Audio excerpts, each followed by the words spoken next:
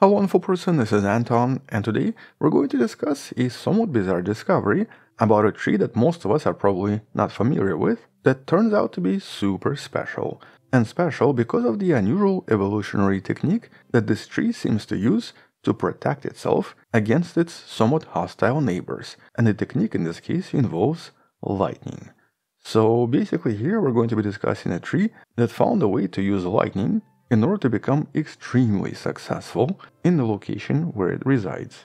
And so let's talk about this new study and the discovery in more detail, but first, I guess let's start with the obvious. When it comes to lightning, today most of us don't actually have to worry about it at all, and mostly because pretty much everything around us now contains various precautionary measures that prevent lightning from striking an actual person. But naturally, because there are so many lightning strikes on Earth, and so many of them end up striking the planet, in various natural locations such as forests, lightning usually strikes something alive, with the most common target being trees. Here's actually what happens to a typical tree when it's struck by lightning. And that's because trees are frequent conductors of lightning due to a high water content, but because sap itself is a poor conductor, it usually produces huge electrical resistance when the lightning strikes, thus creating a lot of heat, causing the tree to explode.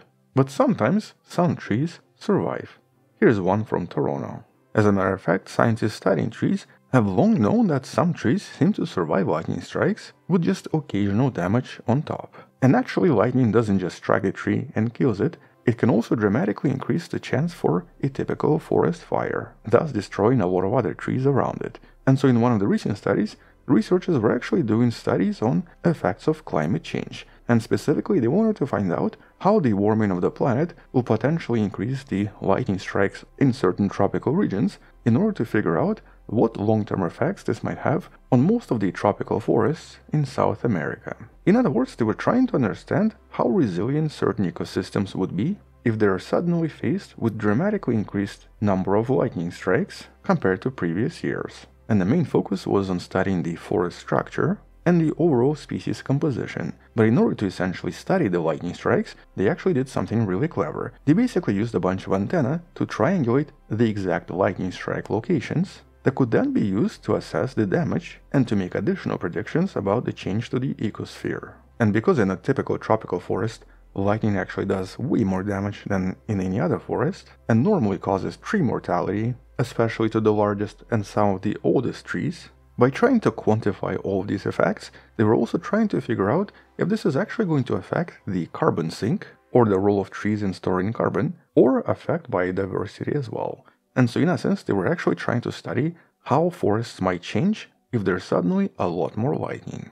But what they ended up discovering was completely unexpected. You can learn the exact details in a study right here by Ivan Gora and his team. But in essence, in approximately 10 years worth of data, with a lot of this data actually showing quite a lot of dead trees, there seemed to be one bizarre exception. Of all of the large trees they've studied, one seemed to basically never die. And it didn't just not die, in many cases it thrived afterwards and basically occupied the surrounding area, essentially becoming the dominant species. And so here, with the additional custom-built system using field sensors and cameras, and by thoroughly studying 100 lightning events in one of the Panama's natural forests, the researchers discovered something super strange. The tree that doesn't actually look strange or special at all. The tree referred to as Dipteryx oleifera, or more commonly known as the Tonka bean tree.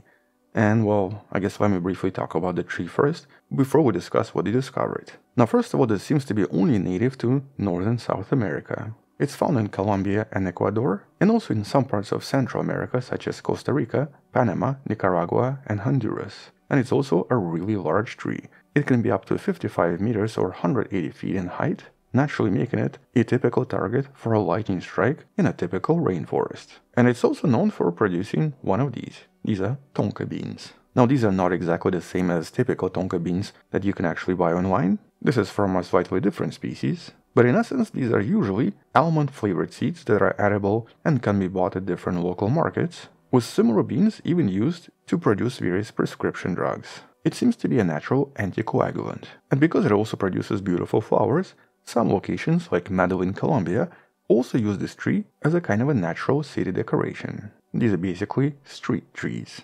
And though this is not a strange tree by itself, it seems to be pretty common, at least one species seems to have evolved a really bizarre defense mechanism. Now here, when it comes to defense, all of these trees contain coumarin. This is a defense chemical that can actually be toxic to many different animals and is also technically toxic to humans in large amounts. But this is the first time researchers discovered a defense mechanism that's actually entirely based on physical properties. Because apparently, when this tree gets struck by lightning, not only does it not die, it seems to directly benefit from lightning because it's able to divert a lot of this lightning to pretty much everything near it. And though it does receive minor damage, as you can see in this picture, in most cases it's really everything else around the tree, and specifically various parasitic vines, that seem to be affected the most and essentially end up dying. Moreover, because this is usually the largest and the thickest tree in most of the surrounding areas, it's also way more likely to be hit by lightning.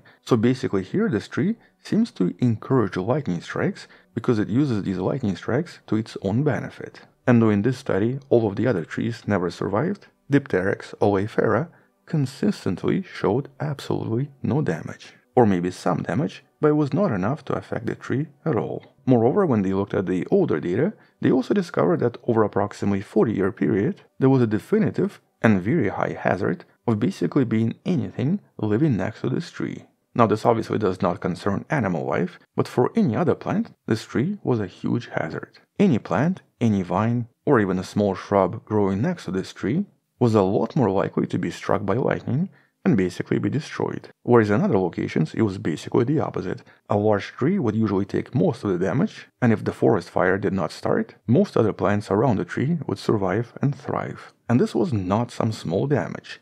Each of these lightning strikes managed to destroy approximately 2.4 tons of nearby trees and the vast majority of parasitic vines, essentially vines that use the tree for their own benefit, implying that this is indeed a very strange evolutionary adaptation and explaining why these trees, despite their size, seem to be so extremely common. And the adaptation itself seems to just come from the way this tree is structured. Here this seems to be just the physical structure itself. First of all, it provides high internal conductivity, so basically lightning in this case flows through most of the tree without building up a lot of heat, and so the sap in this tree is just a little bit different. And second of all, it's quite possible that even the root structure here disperses the lightning to everything near the tree as opposed to the tree itself. And because these trees usually grow really old, hundreds of years old, on average most of them get struck by lightning at least 5 times.